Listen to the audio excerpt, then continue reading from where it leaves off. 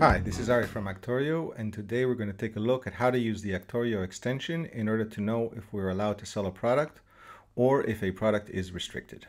Okay, so I'm logged in here. I see that the Chrome extension isn't installed. All I have to do is click on install, go to the Chrome store, add to Chrome, add the extension to Chrome, and I see that if I switch back over here to the Actorio and click Control R or Command R on the Mac and refresh, and I can see that the plugin is already installed. But at the moment, I see that I'm disconnected. So in order to connect, I have to log into my Amazon account, switch back to the Actorio tab, and again, Control R or Command R, refresh, testing connection, and indeed I see that I am connected. Now, once I am connected, I can see the restricted column, and I can see that, for instance, this product I am eligible to sell and that it is not hazmat. Okay, here are some more examples. I see the restricted column that, again, I will only see if I have the Actorio extension installed and I am logged in to my Seller Central account. I can see, for instance, this product is not restricted. I'm eligible for this, and if for any reason the product is restricted, for instance, over here I can see that the product is restricted. That means that I am not allowed to sell this product in this country. Let's take a look at another example. For instance, we have a Samsung tablet over here. Might look like a good product, but as I can see, it is restricted in all marketplaces, and in addition, it's hazmat. So this is a product that I might want to consider if I want to sell or not. Or on the other hand, I might want to go into my account and ungate myself or get approved to sell this product.